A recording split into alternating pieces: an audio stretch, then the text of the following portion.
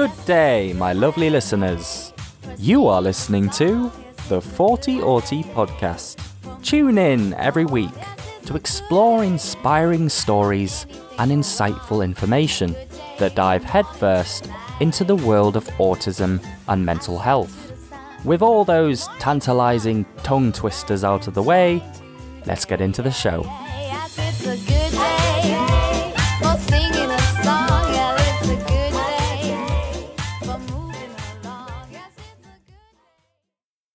Today's podcast episode is proudly sponsored by Timo, the award-winning app designed to support neurodivergent people just like yourself with routine and scheduling. Head to your app store and type TIIMO to learn more. Let's think of an introduction. See, it's already going terribly. I can't even think of an introduction. Right. I'll just go with the good old faithful. Good afternoon, listeners of the Thoughty Auti Podcast. How are you doing today? We're back at you with another episode, straight in your face, or in your ears, probably. Today we have I always say a very special episode, but today we have a special episode, of course, as usual, because every single guest that I have on is amazing and unique in their own way. Today I have Ali, or as you go by, AlisonNV on Instagram. Yeah, realistically, it's AlisonNV, just that was taken, so I added an extra N. Okay. So you've got, but that's fine. That is what the handle is. Alison with an extra N. Yes. Alison is a speech and language pathologist, and she's also on the autistic spectrum. The speech and language pathology profession tends to be quite interlinked with autism, if I'm right. And I just thought that having you on would be a very good sort of rounded approach to, how it works. Because I guess you'd have a lot more of a kind of insight into kids that you would work with and stuff like that. So we're going to talk about that today. How are you doing anyway? I forgot to ask you that. I'm doing good. I've had a nice walk today. I'm drinking my coffee, sitting outside. Yeah, it's a good day. How are you doing? I think as we said prior to the podcast, I am not doing well at all. Like, just to be brutally honest.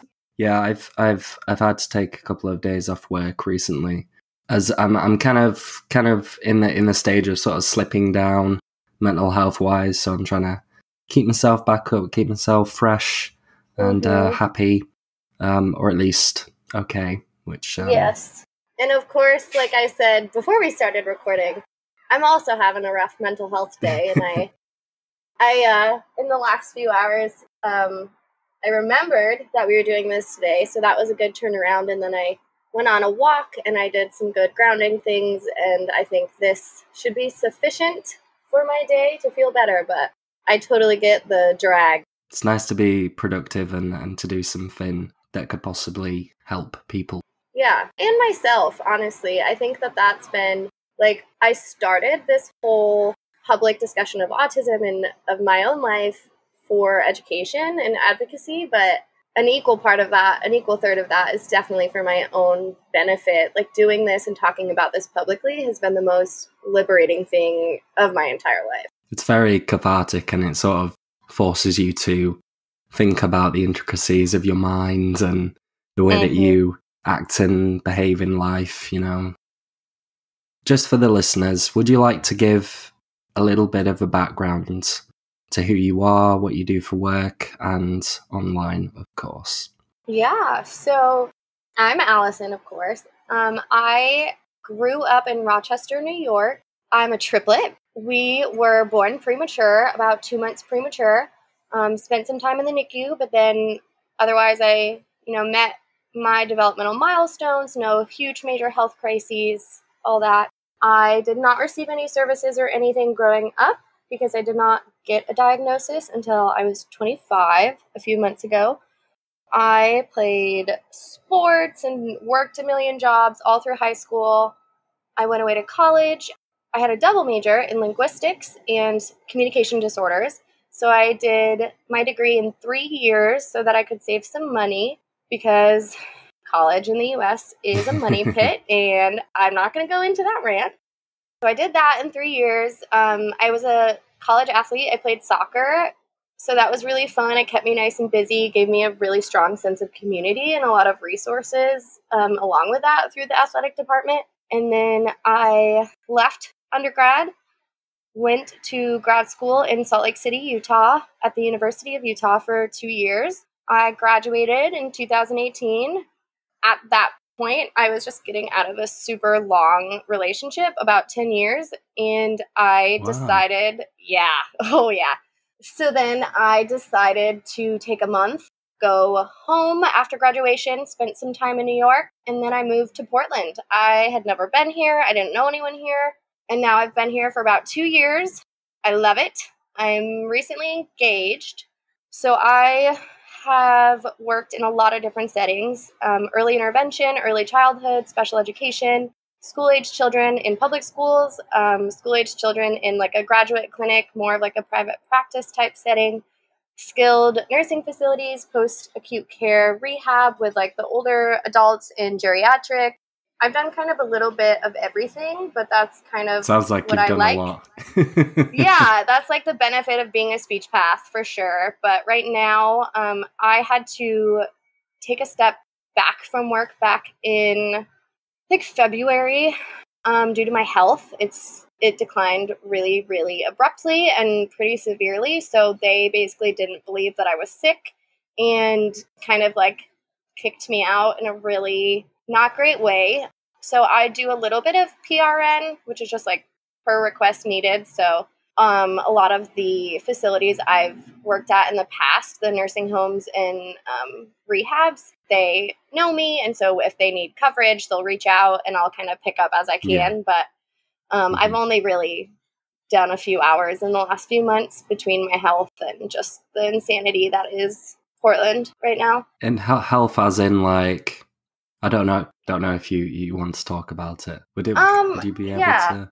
Kind of. So I have, like, back in the winter, I was experiencing a lot of just uncharacteristic health stuff. I lost 30 pounds in 2 weeks without trying. I was having really severe nausea, dizziness, headaches, joint pain, muscle pain, nerve pain, wasn't sleeping, wasn't really able to eat. I was getting a lot of rashes. I had to cut a lot of food on my diet. I had to cut out all hair, skin, beauty products that weren't completely natural. My partner was like bathing me, feeding me, dressing me. Like I was not okay. Oh God. It's been a long few months. I am healthy enough to function most of the time, but yeah, it's just kind of a roller coaster. Yeah, I can imagine. One thing that sort of pricked my ears up was sort of your like life path. And like the things that you've chosen to do were like eerily similar to what I've done. Like, it's crazy. I went to university to do biomedical sciences and sort of specialized in neuroscience and stuff. I moved to a completely different place, to Thailand, to stay for a year for a research placement. And I used to be a taekwondo athlete. Oh, wow, yeah, that's We've got so a lot funny. of similarities. And we both work in schools as well. Right. Yeah, that's so funny. And then the other thing I didn't include is kind of like the social media aspect of it and like how I've been branching out online. I obviously have turned my Instagram into more of a, I guess, educational platform, you could call it. It's been maybe almost 2 months now, and I love it. I, in the past, would just, use Instagram for my personal life and my dogs and my cat and fun things, and I'm realizing now that instead of, trying to fit that social media of like, hey, look how cool my life is and everyone follow me, like, woo, I'm really trying to stay as far away from that as possible and be authentic with it, but also kind of keep myself out of that social media comparison spiral of bad. Yeah, there's a lot of danger as it sets you up to have unrealistic expectations for your life because you see everybody posting the best top parts of their life or the moments where they look the best, and it sort of, I guess, sort of eats at you a little bit. if you Yeah, spend I too think much time on it. it's hard for everyone, and especially during COVID and quarantining. And I know a lot of chronically ill people like myself, like who are pretty much homebound most of the time. Like it can be really detrimental. So I've really cultivated like who I'm following and what I interact with to kind of give the algorithm a clue that like I want positivity. Yeah, I completely understand that. Yeah. So I usually ask sort of about like the diagnosis story, but I guess it's quite fresh for you at the moment. Yes. What was that sort of getting that diagnosis like, and the kind of lead up to getting it, and how do you feel about it now? Yeah, the lead up, a solid 25-year lead up. There's a lot I could go into with that. It's hard to talk about the autism diagnosis story without not also discussing the queer aspect of things and coming out. At this point, I've really come out 3 separate times. I have always, growing up had a handful of feelings and experiences that seem to be pretty common with neurodiversity and, with being queer, just like, okay, something's kind of off. I don't know, those types of things. Nothing ever really came much of it. I was just like, I'm gonna do what everyone else is doing. I'm gonna ignore this stuff. Like, I just need to try hard to do those things that don't feel like they're natural, like kind of fitting in, blending in, survival. And so I really started to notice some things, I think, when I started dating my current partner, my fiance. She is the first person I've been with who really is aware of and has like mental health things, with anxiety, depression, trauma, and neurodiversity. Like she has ADHD, she has dyslexia, and her and I living together and, when we were dating early on, like having that open acceptance or just that model of how she would talk to me about trauma or anxiety, mental health, it like all of those things, and explain to me like, oh, this is because of my ADHD and all of that. Like, she really just kind of modeled to me like, oh, I can look through these things and sort through these things with a partner. So that really started it, along with my first job when I moved to Portland in early childhood special ed. I would see these kids, and, the majority of my 60-kid caseload was 3 to 4-year-old autistic children, primarily nonverbal, mostly because developmentally they just haven't approached that yet, not necessarily like long-term nonverbal. Or like it's kind of a difference, but I understand. I have a kid that I'm sort of doing one-to-one work, and you get it. They are developing they are developing language, but at the moment they're pretty nonverbal. Yes, yeah. So being around all of that, I would see behaviors or see things or interact with them in certain ways, and I would observe my coworkers, and either the things I was doing was like, wow, that's a weird idea, I never thought of that. Or like, I'd be like, oh, that makes sense. They're doing it because they want this, duh. And, the aides or the other teachers and staff would be like, what? And I'm like, yeah, everyone does that.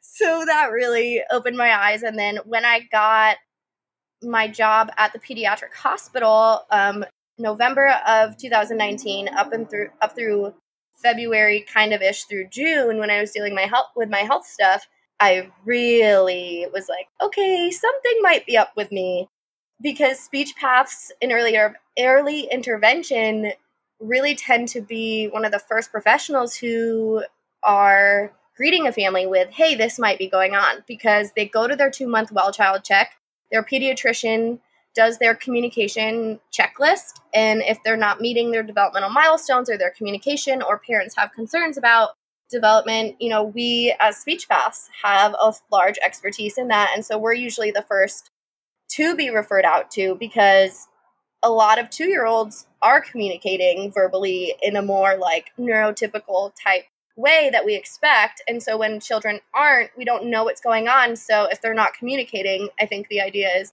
hey, let's get them communicating. We can figure it out, which is totally valid. But what that often leads to is I'm the very first person who's noticing the characteristics of autism and the developmental kind of like differences or potential red flags for development. And I hate the word red flag, but by red flag, I mean like this is not what research has categorized as typical. This is not something, like, this is something we want to pay attention to. Mm-hmm. That's a really hard discussion to have with parents. And it's just so hard because you don't know those parents. You don't have a therapeutic relationship with them on your first evaluation, your first 45 minutes of trying to introduce yourself, introduce the rules of the clinic, how we work, get to know the child, build rapport, play with them, make them feel comfortable, get to know the parent, ask their question or answer their questions, let them ask questions. Like, it's so much. So doing that for about 10 hours a day and working in the treatment with so many families of children at different ages really just, it got to me. Like, I was getting really angry towards the end of that because I started to think, wow, okay, I think this is me. Like, these are me, these kids are me, these parents, I'm like, this is a bunch of me. And I'm like talking to these parents like, look, I did those things and look at, I'm fine.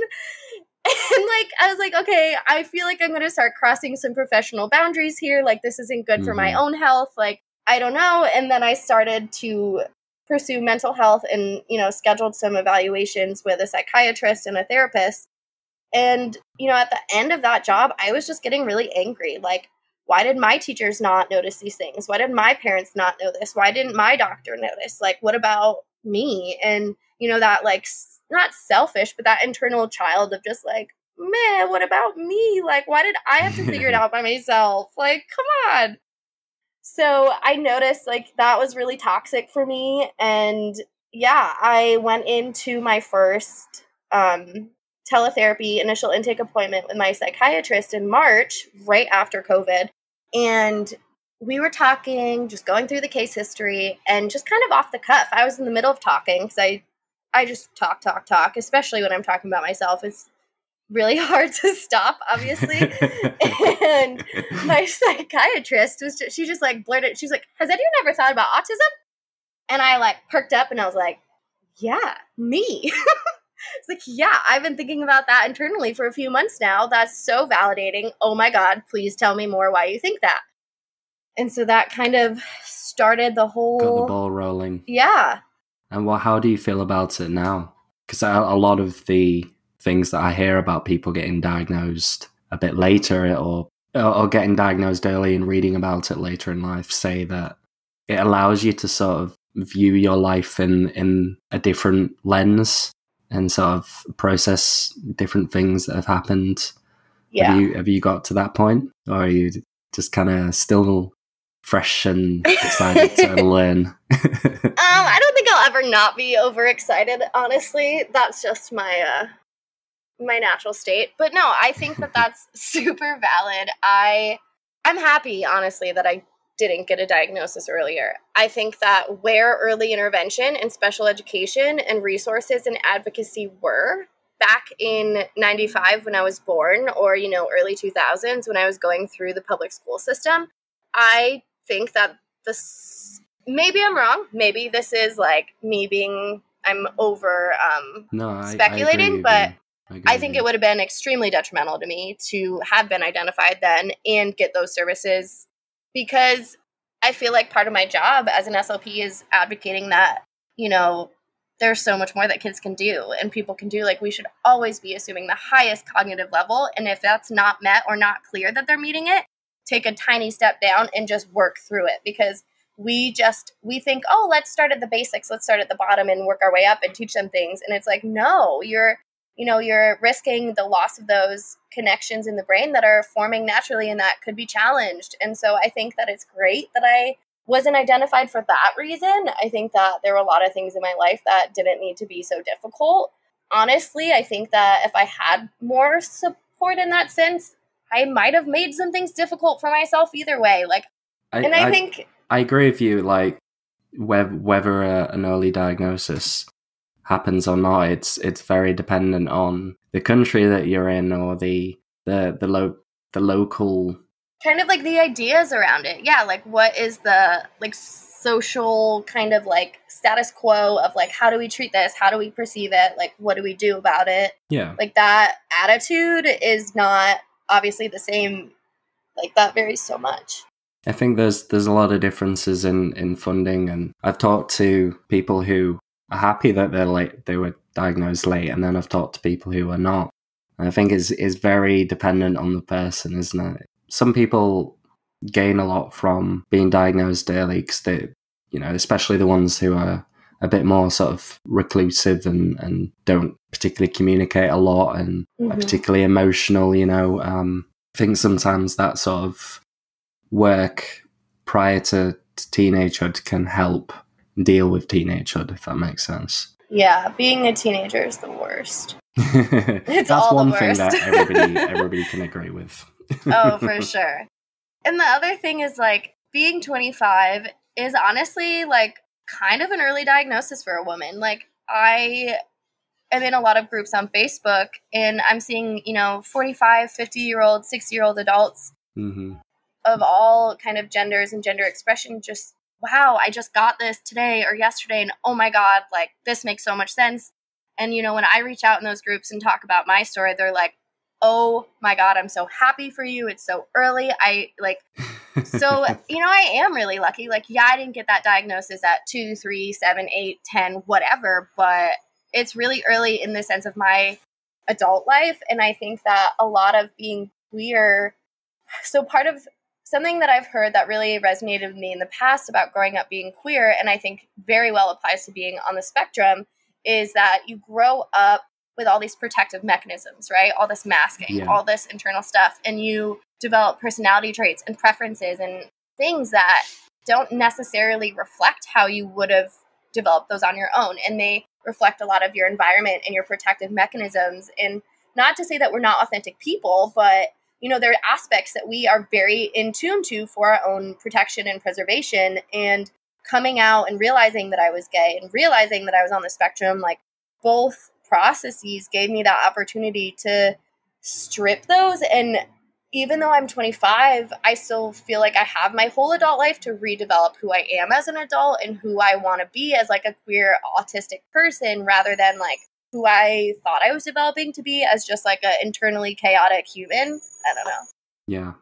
I do definitely think that sort of reading about autism and people's experiences and then reflecting on your own experiences in life and your own thoughts and behaviors is it's a very good way to work towards a place that you want to be, like a personal development. I think that, and being able to sort of take a step back and not compare yourself to neurotypical people is also quite a good thing, because you can put a lot of pressure on yourself to be able to manage your executive functioning and all the socializing and all of that kind of stuff, and it can all get too much sometimes. So having that sort of idea of where you need to be that's more realistic I think is a good thing. Yeah. I wanted to ask you, why did you get into your profession? Because you said that you were sort of diagnosed, a few months ago. So what was your initial want to be a speech and language pathologist? I originally in high school really wanted to major in linguistics and Spanish. I was in AP Spanish. I was really good at it. I loved languages, linguistics, all of that. So I wanted to get fluent in a handful of languages. I was really interested in learning Arabic, Spanish, and then, maybe some other stuff. And right before, must have been towards the end of my senior year in high school, I was in a class and we had to do a project where you research 3 careers similar to what you think you want to do. And that's when I found out about speech pathology, because I had no idea it existed, honestly. Like, kind of those speech therapists in the schools. Like, my brother had some speech therapy when we were little, like, to fix his R's. Like, you kind of know what that is, but that's, like, the tiniest piece of speech pathology as a whole profession, and I just had no idea what it was. So I did that project, and I just, like, fell in love with it. I was like, this is everything I want. It has psychology, it has healthcare, it has linguistics, it has language, it has critical thinking, everything was there for me. So I ran with it. Juicy.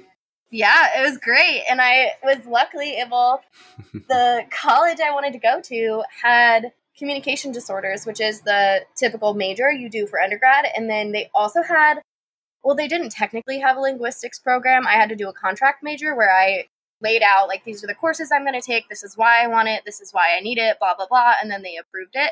So it all just worked out. I was able to start my major courses for linguistics my very first semester as a freshman, and it helped me get enough credits to do the double major. And then I still graduated early because I did a bunch of summer classes and I took like 5 to 6 courses every semester. So I just like got it done as soon as possible.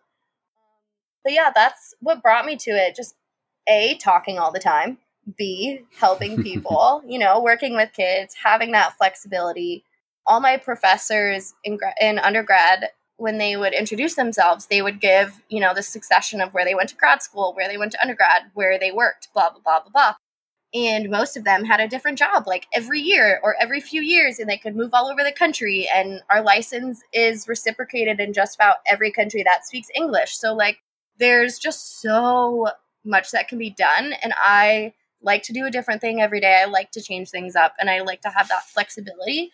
And I knew that financially it would be solid for the mountains of student debt that I'm in, and that there's, 100% employment rate. There's always going to be humans that need help and kids that need help. And, that is a great thing about our job. Sounds like a good life path to go down. I definitely empathize with like wanting to add a bit of variety to your day to day. I guess we both go against that stigma of sort of wanting the same routine every day. That kind of autism stigma. I want my routine to be every day with like variation in it. It's funny, like I like so much routine in that, okay, I'm going to get up and I'm going to have my coffee and my apartment's clean and this is what I do and whatever. But also I'm like, okay, for work or for whatever I'm doing to entertain myself, if I do the same thing every day, I will go insane. Yeah, I agree with you. It's like it's a combination of giving yourself time, like a specific chunk of time for like relaxing, and you can do anything you want in that. Right. It's like I know this part of my routine, so I can let my brain relax because I know there's nothing I'm forgetting. This is routine. This is what I'm doing. This is my time.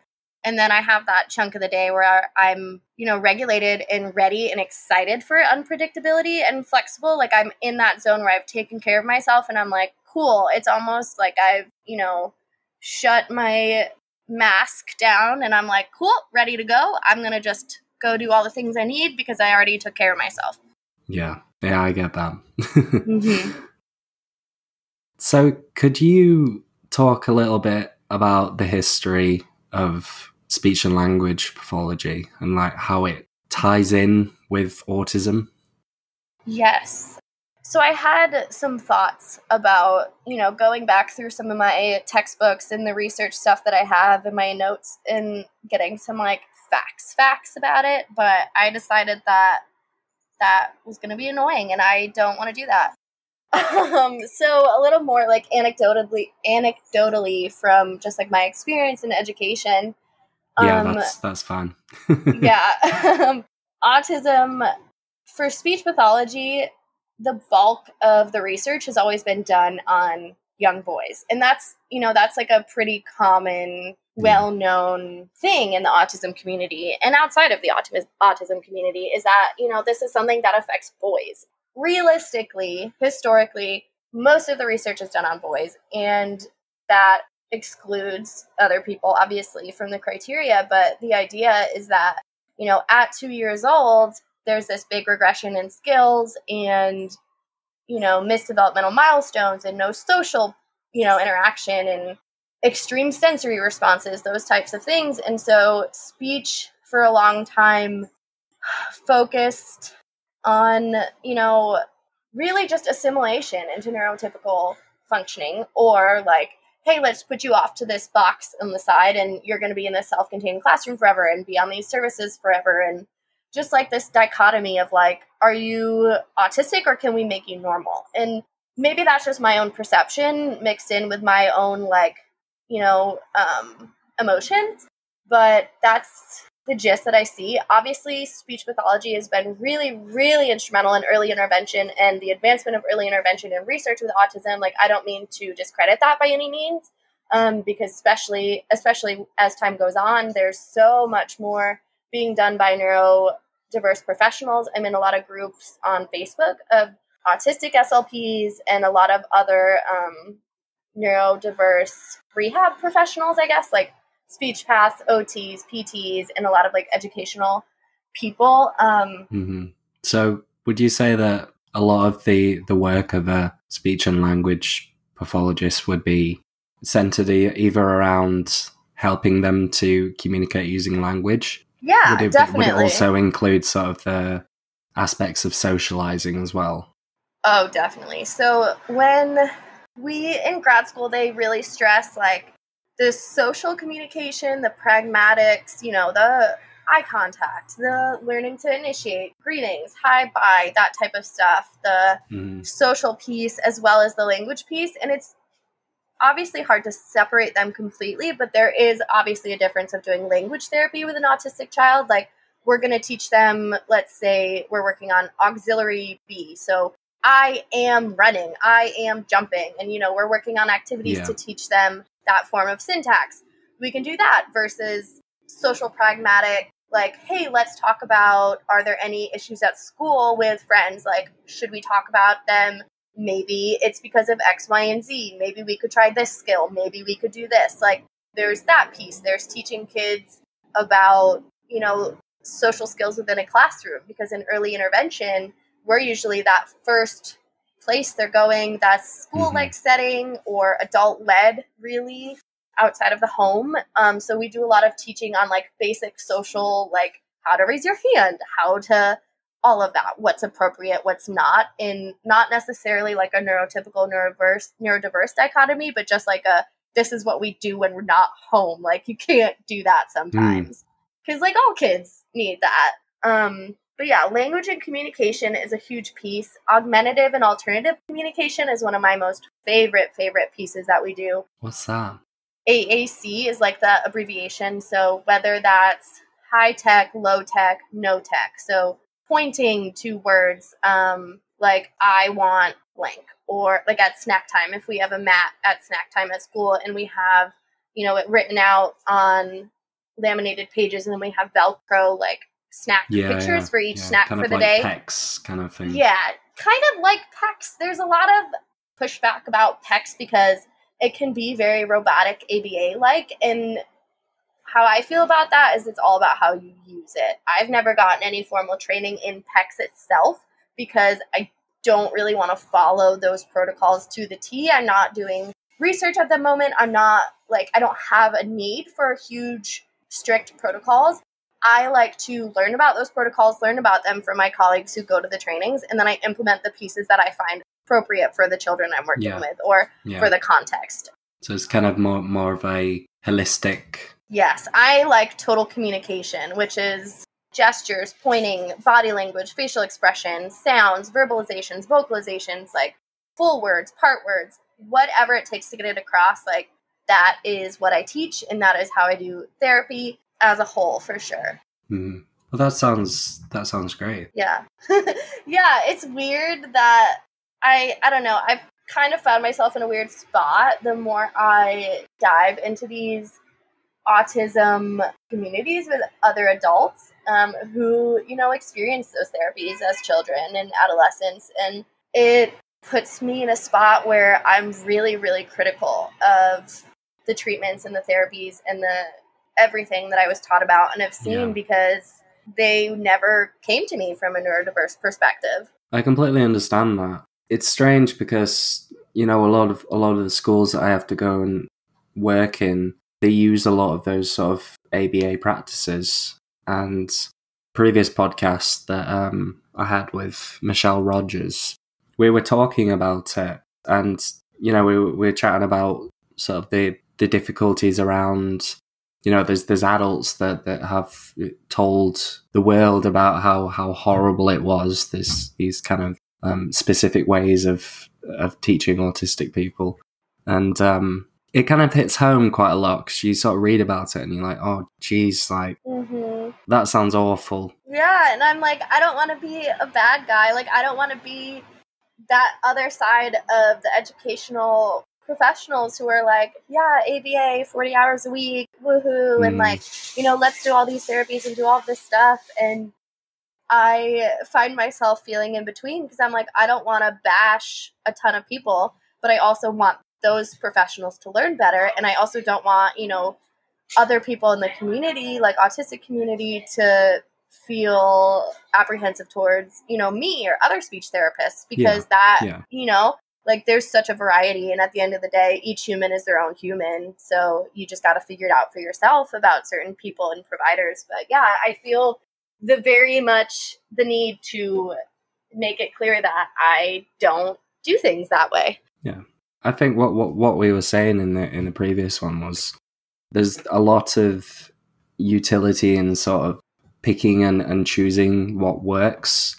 And so as you said, you listen to people who've talked about specific courses and stuff, and you pick out the good bits and the bits that work for the children that you're working with, but not necessarily like following it as it is on paper, if that makes sense. Right. You see it on paper and it sounds quite rigid, and it sounds like you have to, as you said, kind of like robotic and stuff like that. And I think a lot of the difficulties come in with is like the practitioners, like if you've got a horrible practitioner that traumatizes the child, then it's awful. Right.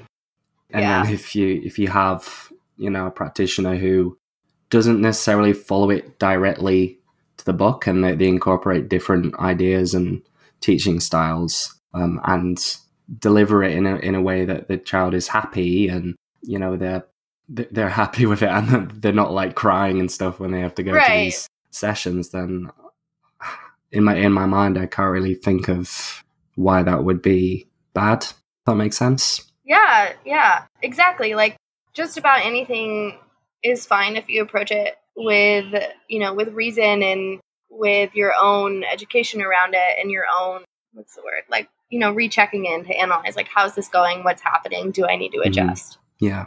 I think that's quite an important aspect of being kind of, because it's difficult, isn't it? Because I don't want to like talk about it and put these podcasts up and people just instantly hear me say stuff about something that they hate and just be like, no, get out of my ears. I'm out of here. I hate you. You're not an autism advocate. Right. But then again, I'm also a rational human being, and I'm trying to find some kind of middle ground between what seems to work via research and what autistic people are saying about things. It's kind of like you kind of find yourself in a bit of a sticky situation. One way, exactly, everyone it's hates like you. Stuck in the middle. The other way, you're neglecting science. If that makes sense. Yeah, exactly. Like it's such like a strange thing, and like because I try to follow a lot of different accounts on Instagram that I don't necessarily agree with. Like I want all the different perspectives, right? Like how are we supposed to know what we're advocating for and working with and working near if we don't know what the quote unquote other side is saying and doing? So I think that internal gut reaction to see something like, ugh, no, I'm out of here. I hate you. Like, I'm not going to lie. I have that all the time. Like I see an Instagram page talking about neurodiversity or autism, and I like click on it and their bios, like all this person first language and blah, blah, blah. And there's puzzle pieces everywhere. And I'm just like, ooh, I don't feel great about this. And yeah, I think that I've been trying to do my best within the autism world, especially to not have those internal gut reactions like, ugh, no. Because like, I don't know, I probably gave people that reaction a while ago. Like, we're all growing and learning. Like I found this really cool Instagram page right when I made mine public and started all of this. And they were starting a page. They're a mother of an autistic child, and they were starting this page, and it was really cool. And I like clicked on it, followed them, and I saw that their picture had a puzzle piece in it, like their logo. And I was like, okay, this is amazing. So happy for you. Like you're advocating for your daughter. I just want to let you know that some people in the autistic community, like they're going to see that puzzle piece and they're immediately going to be deterred because of Autism Speaks. And a lot of people have really strong opinions about that organization and how they view autism and how they treat autistic people. And I don't want you, as you're getting started, to lose that opportunity to have those people follow you. I just want to let you know, like, I'm not offended. I'm not mad. I'm happy to, answer any more questions you have. I just wanted to give you a heads up because so many people stick to this puzzle piece idea. Mm-hmm. And I understand where it comes from. I didn't even realize the depth of autism speaks and things until a few months ago. Like, it's a strange thing. I actually made a bit of a boo-boo when I was starting to put YouTube videos out. And I put a YouTube video out about Autism Speaks because I was like, oh, they've got the lighting up blue thing. It's like, this is going to be where I'm going to talk about autism. And then I received messages and I was like, oh, God, people hate this thing. And then I read it and I was like, I'm just going to take this down. Yeah, and that's the thing. You live, you learn, whatever. How are we supposed to know? Like, especially as autistic people, it took me a while to get involved in the autism community online because I was just so I can't tell anyone about this. I'm going to hide in my apartment. I'm sick. I'm just going to sit here. I don't know. And then good old TikTok, the algorithm just found out I was autistic apparently and sent me, I don't know how to say her last name, but Paige, Lee or Lay or something. I don't remember, but she is this younger girl, Gen Z, and she is an autism advocate, all over social media. And she popped up on my TikTok. She was the very first time I ever heard the phrase actually autistic. I truly was not aware of any of this. This must have been March. It must have been April or May when I found her. And it just blew my mind. This is a thing. Oh my God. And so she was really the first time that I got any inclination about Autism Speaks and just the actually autistic community. And I just dove into it. So yeah, we all just don't know things because how are we supposed to know? I didn't even know I was autistic. How am I supposed to know that Autism Speaks is garbage? I don't know. Yeah. Well, I think it's quite a big barrier for people because we view social media in such a snapshot. It's not like an article on something. It's a few lines and explanations of things in a very short form. And people who are wanting to get into sort of advocacy are very deterred by doing it because if they, they'll do something wrong. They'll one of my friends, the chronic couple, they started and they used person first language and they got so many horrible messages just for doing that. And I think that sometimes we can get very worked up and reactive to certain things and words without really appreciating what the message behind it or the reasoning behind it. Yeah. And I think your idea of sort of following people that you don't necessarily agree with is a great way to, number one, if you don't agree with them, then you have things to cite and you can have your own reasoning, so it broadens your ability to understand something and the sort of arguments that go against it. Or number two, they may say some things that you agree with. Yeah, and build off of it and share, open-mindedness. Willing to listen. Yes. Yes, willingness to listen and to accept some other perspectives, because I think, especially for autistic people, we all get so caught up in our own bubble, in our own reality, in our own perception, that it's wow, how dare you say something that insults me? You said that just to insult me. And that's not true.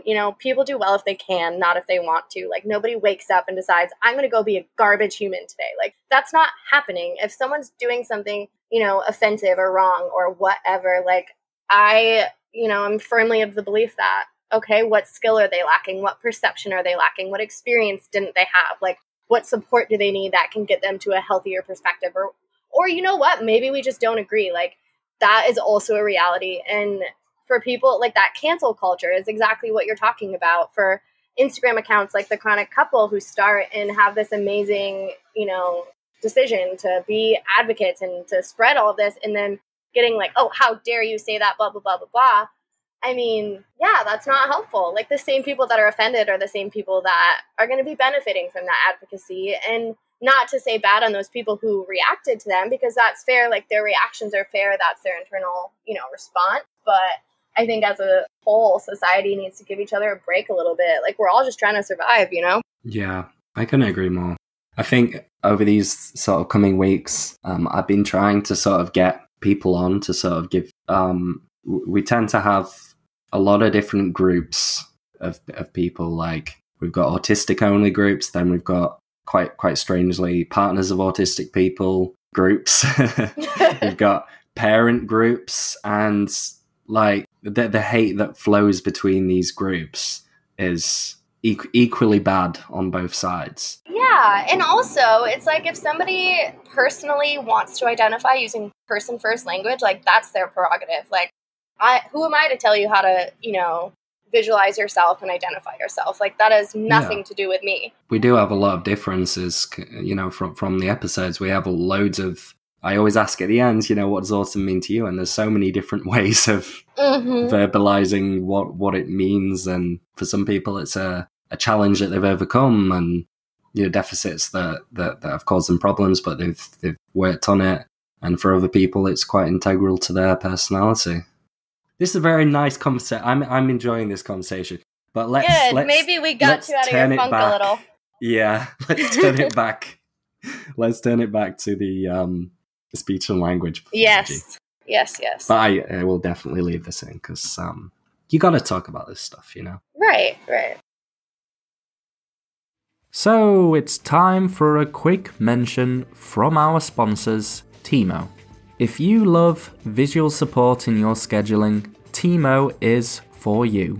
The app was designed for people with ADHD and autism and helps empower users to schedule visual routines that work.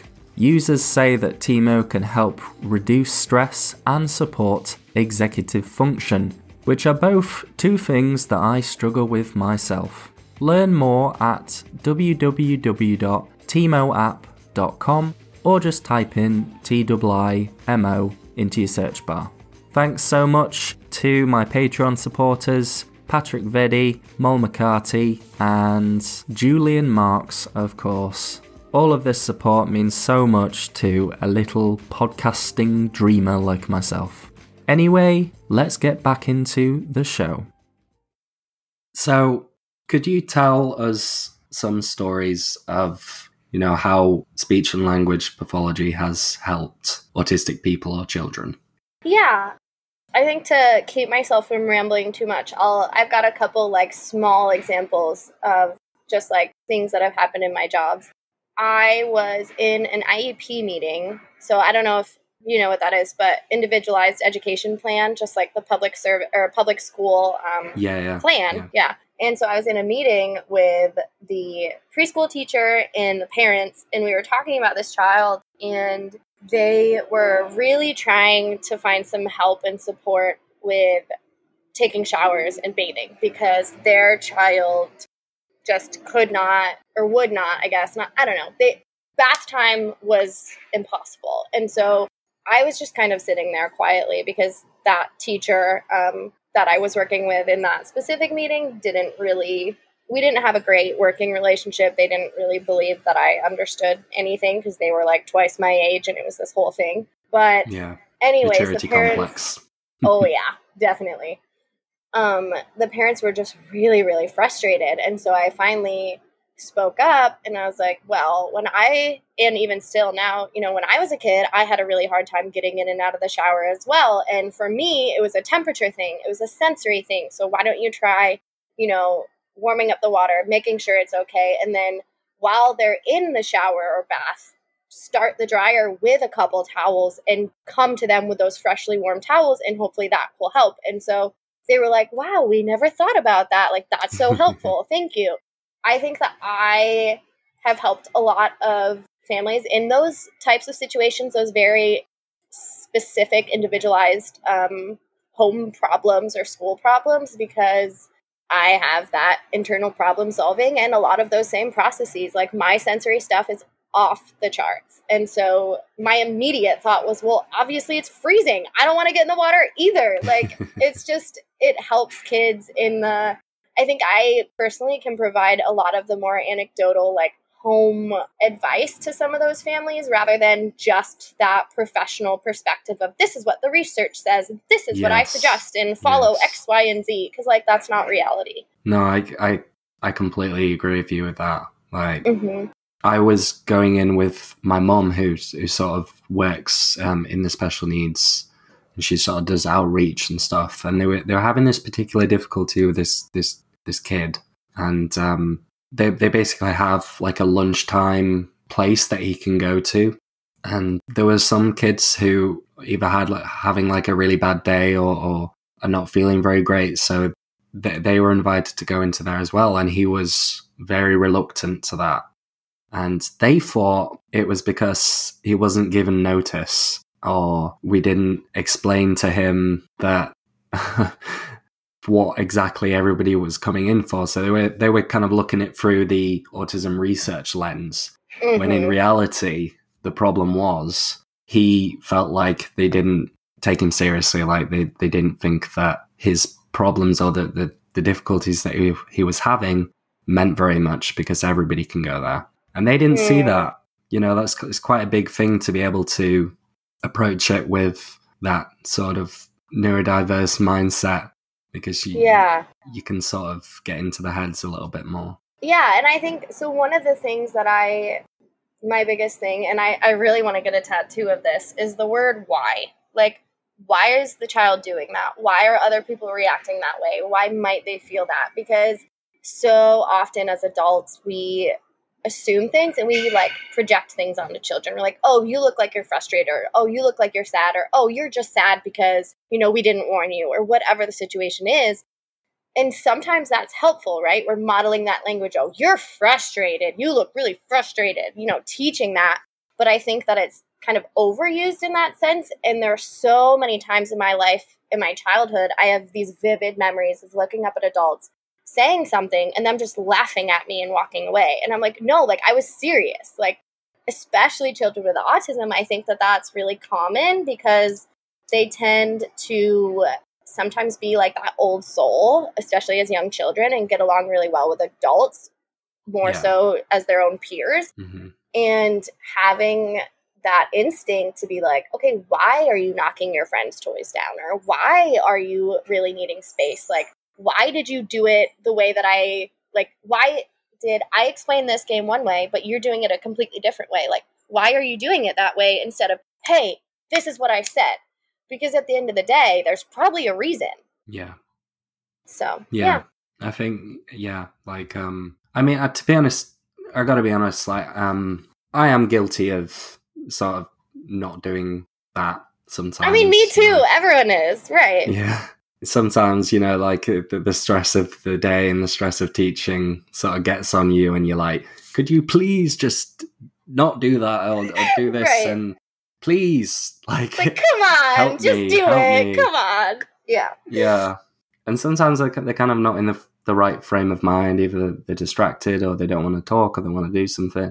So sometimes it's hard to sort of to do that, I guess, especially like in the working day when you've got things to do. You've got to go to break time at this time and do this at this time, and this is the time. All while managing your own sensory stuff and your own internal states and everything. Yeah. So it's hard to get into that mode and have a conversation with the kid and sort of ask them why they're doing this. But I totally agree. Like, there is a lot of utility in asking, especially an autistic kid, because they usually have a lot more insight and awareness than they would appear to. It's just not communicated that way at that age, I don't think. Yeah, definitely. I agree with that. Well, let's talk about you. What accommodations have you been given by your employers? Like, is autism or autistic people welcome in your line of work? I don't. Oh boy. So that doesn't sound very positive. It's not, honestly. Like I said, I got what I thought was a dream job at a pediatric hospital in this past fall. In November, I started, and I left that job because of my health, but also because I felt extremely discriminated against. So I shared a handful of things with some of my colleagues. Like, we would be talking about shared patients, one of the OT, occupational therapists, and she had this kid who was had a lot of sensory stuff, and she just was kind of looking for some insight. And I had the same child that we were doing AAC with, and I had really productive sessions with them, but they were really having a hard time in occupational therapy. So we were like, okay, let's talk about it. And, I said a handful of things like, oh, well, I know personally from my sensory stuff that X, Y, and Z. And she completely dismissed all of it. Like the whole conversation, it was like she wasn't even listening. And I was like, first of all, why did you ask for my professional opinion if you didn't want it? And second of all, why are we having this conversation if you're not listening? Like, come on. And so that was like a frustrating thing. But then I had some other issues where it was all professional dress code. And I have a really hard time with clothing. And so there was one Saturday, like nobody was in the clinic on Saturdays. There was one Saturday that I wore my really nice leggings with a long shirt that went well past my butt, nice boots, nice, like I looked presentable, like I got ready for work, but I happened to be wearing a pair of leggings under a shirt. And nobody was in the clinic, like barely anyone works on Saturdays. And then I go into work a few days later and my boss like shuts the door in one of the clinic rooms and is like, I need to talk to you about the dress code. And I was like, what? I see people walking around in sweaters and leggings every single day. How on earth is this an issue? I said to him, I was like, well, I have a lot of sensory stuff. Like I'm crawling on the floor 10 hours a day with, a lot of my patients were 18 months old, 2 years old, 3 years old. Like I'm crawling on the floor all day long. Like, what do you want me to wear? I look perfectly professional. And I was like, well, with my sensory stuff, like I really needed to wear leggings that day. They were professional leggings. Like I thought it was okay. And I, of course, didn't say, well, they do it, because like that's not productive or mature. But he was like, well, follow the dress code. And that was kind of the end of it.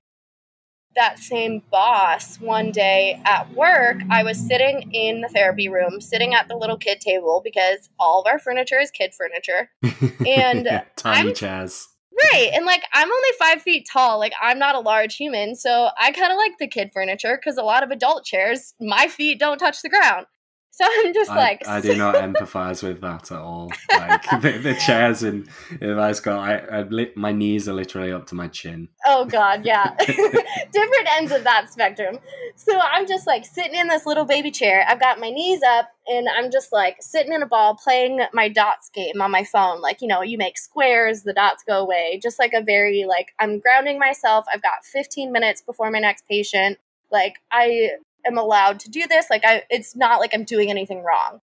And my boss walks by the door. It's like a glass window and stuff. So he walks by and then he like walks backwards back. And it's clear he did like this double take, and he goes to the doorway and he's like, you look like you're stimming.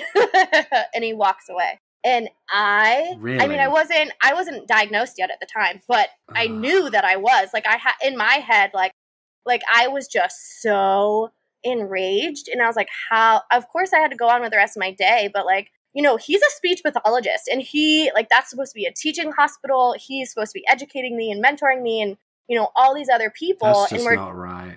No, and I'm like, that's not like in any way okay. No, and I'm like, even if I wasn't autistic, like that's fucked up. And how are we supposed to be treating people and advocating for these people if this is how my coworkers are treating me and I'm not even openly autistic and I'm masking everything? Like that's not cool. And so when I started to get really sick at the end of February, I had to take a couple days off work. And so then I was trying to come back to work, and it was all over the place. They're like, well, we need this note and we can do this and you have to come back next week. And I was like, well, I can't. And they're like, well, you have to. So I was like, okay, fine, I'll come back next week. And they're like, well, actually, I don't know, maybe, I don't know. And so basically they didn't believe I was sick, and it was very clear I wasn't welcome there, and I didn't want to be in that environment. So I had to leave. Sounds awful. It was awful. And I was an hourly employee, so I did not qualify for any benefits. I've not been able to qualify for unemployment or anything. I've just been kind of stuck. And yeah, it's really frustrating when they are advertised as like these experts. And yeah, it's not fun. One thing that I found is that people who work in those areas, whether it's like with mental health or with autism, a lot of them can have kind of a little bit of a superiority complex just from the research. There's like, if you say something about autism that they don't agree with, then, they'll just palm you off or just, just ignore what you're saying, which is silly, because if you are autistic, then you have that more close connection with it. You have an idea of the type of things that autistic people do and the type of things that autistic people feel. It's just like not listening to people of color or Black people about their own experiences. Like, it is the same thing, whether it's, but to speak on their behalf, as angry as their actions still make me when I think about them, like, that superiority complex, like, that is super real. And some of that has to do with the way research about autism has been presented in our education and in our field.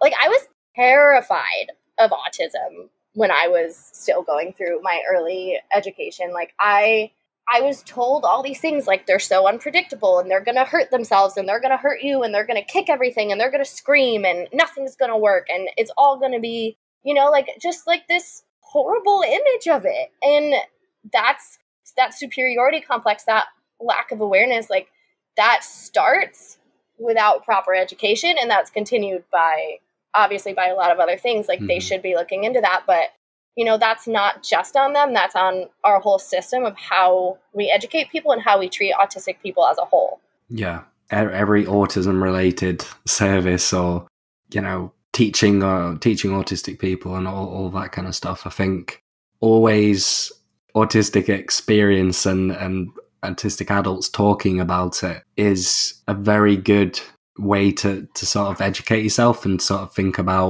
outside the box to, what may be going on rather than what the research says is going on and what you should do from that. Yeah.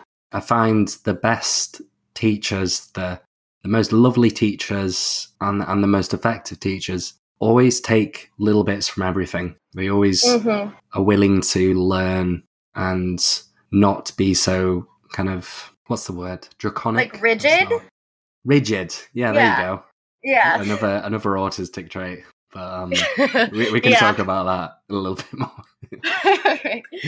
Yeah, I think that it's good to it's a good thing to have a little bit of everything, be open, like, nothing is black and white. Nothing is truly binary, and I think that our world wants everything to be that so desperately that's where we're all raised to, like, think, like, let's put everything in this or that category. And I think, or I hope that, the current ideas in education that I'm seeing, like with my 8-year-old niece, like the way her education's going and, with everything starting to change, like, I hope that those binary, like, good, bad, autistic, not, neurotypical, neurodivergent, like those big dichotomies will maybe start to soften, but who knows what humans will do. Who knows? Indeed. Like, we've covered a lot of the questions that I wanted to ask you. One thing that, I try to get from each podcast is, I mean, obviously the entirety of it is good and it's educational and anecdotal and all that. But if you were to give advice to autistic parents, something that could help them sort of get in the minds of their kid and sort of adjust their ways of parenting, what would you say to them? Yeah, this is a good question. I've had some very in-depth discussions with my own parents this morning, actually, about autism. I think that parents of autistic children or parents of neurodiverse children, the 3 things that I think they should really remember is, A, none of this is your fault. So get that out of your head and do your best to start every day by, hey, this is happening, this is real, this is great, I'm doing great, but I didn't cause any of this. Like, get that out of there, because all you can do for your child is be support and be helpful. And, you didn't cause anything, but you are here to help them. So focus on that. Not your fault, number 1. Number 2, why? Ask why, guess why, think about why, observe why, give yourself a few second boundary before you verbally, like, correct something or ask a question or direct to tell them to do X, Y, and Z. Like, think about why they're doing it. I like to think of neurotypical versus neurodiverse brains as one's an Xbox and one's a PlayStation, all doing the same thing. My mum we uses do it different that one ways as well.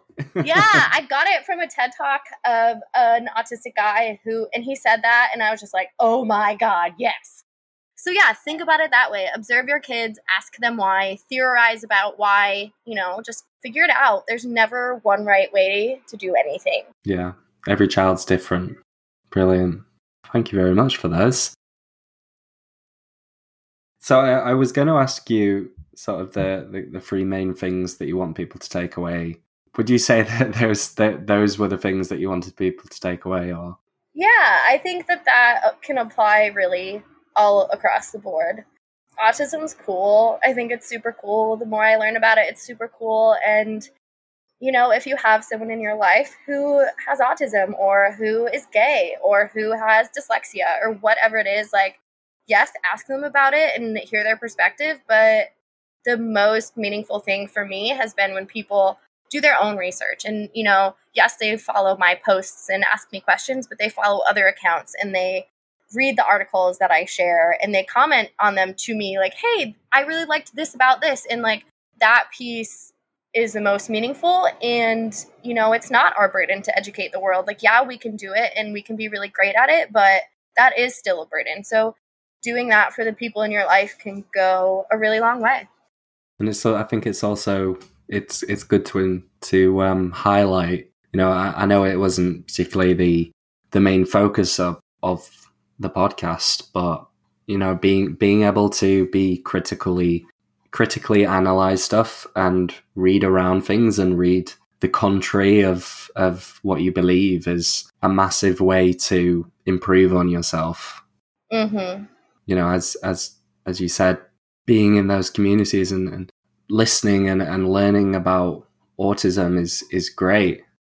But with anything, like even with this podcast, even with the social media, you've always got to think about it. You've always got to read around it and get different people's opinions and form your own opinion on it. Yeah.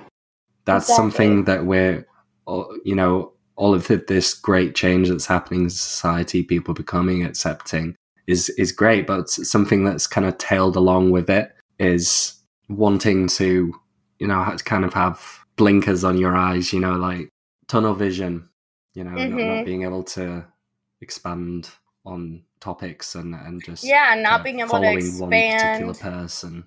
Right, and like being so reactive to anything opposing. I think that's what sets us up for that reactiveness and that like defensiveness and, arguing is we get that hyper-focused tunnel vision on some things and then it's like, no, how dare you go against that? And it's, that's a really hard internal reaction to shake. But I think it's good to get ahead of that. Like you said, we can't just look at one perspective. That's a good message to take away. So don't listen to anything that we've said. Don't listen to anything. Go listen to other people. Even the advice about listening to other people. Don't listen to that. Make your own mind up about that.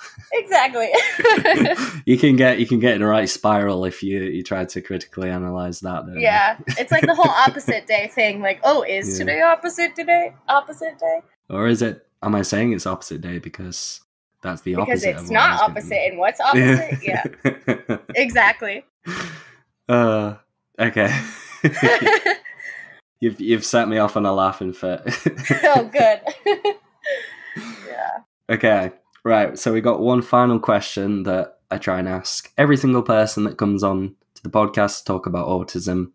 What does autism mean to you, Alison? I think that autism to me means validation. It's validation and it's acceptance and it's purpose. It's giving me a reason to not sulk around in my house feeling sick. And it's giving me a reason to use social media and communicate with people even when I don't feel like leaving my bed. And it's giving me a solid purpose for like where to direct my career. Like it's such a flexible path. And now I feel like I have some excitement and some direction. And so autism has been kind of like I hate this word, but kind of like a savior to me in that like, I'm not crazy. Like I have things that are good and things that are helpful and productive, and that what I'm experiencing is perfectly normal. Brilliant. Thank you very much for that. I know it's always an open question, so it's very fun to so some people really struggle with those, and not just autistic people, like like all neurotypical people. Yeah, that's a very broad question.